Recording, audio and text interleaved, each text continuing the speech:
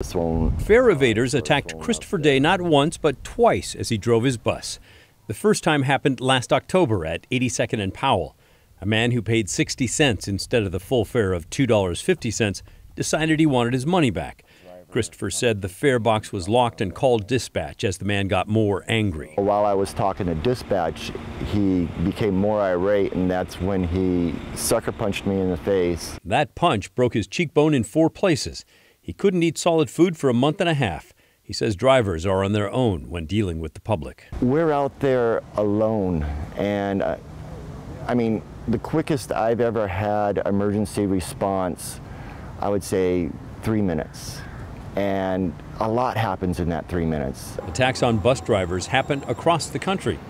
4 months ago here in Portland, TriMet changed its policies to try and protect its drivers, telling them not to argue with customers no matter what they pay, even if they refuse to pay. They're directed to simply push a button on their computer screen reporting a fare evasion. The button's always been there. Now it's being used more. In January, drivers pushed it a little more than 30,000 times. Last month, the number had climbed to nearly 60,000. TriMet considers that a success. We are encouraged that we have operators reporting fare evasion more with the change in standard operating procedure rather than escalating something that may lead to an assault.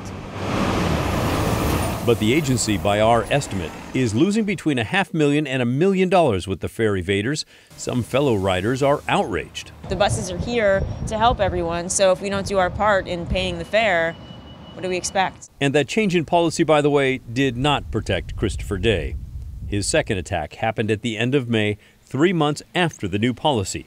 He was punched in the same side of the face and is now out of work, recovering again.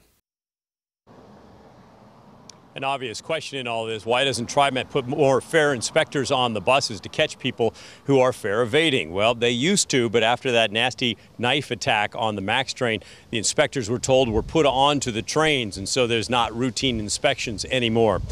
Sarah Roth from KGW.com, my colleague, dug up and broke this story. We encourage you to go to KGW.com where you can read an in-depth version that she's posted there. Back to you.